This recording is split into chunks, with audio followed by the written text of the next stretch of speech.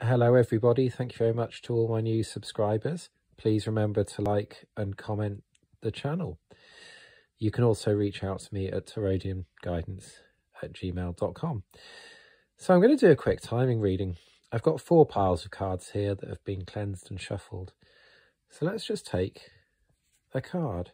Think about an event or a person or something related to timing. When's it going to happen? So we've got the Devil. This is really, really interesting. So the Devil could be 15 days, 15 weeks. But actually the Devil really asks you, are you too attached to this situation? Are you too hung up on when it's going to happen? Maybe it just needs to happen in its own time. You've got these 2 people who are chained together. You've got all of this Devil karmic energy. Is there karma, is there magic involved in this situation? Because that's so interesting, I'm just going to take one more card just to get a little bit of advice. The Wheel of Fortune.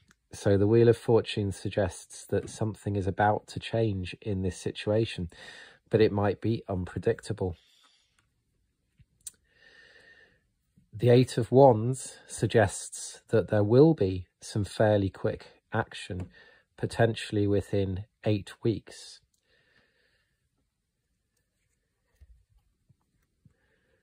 And Judgment again suggests judgment needs to be made in this situation. What an interesting reading. Hope that helps.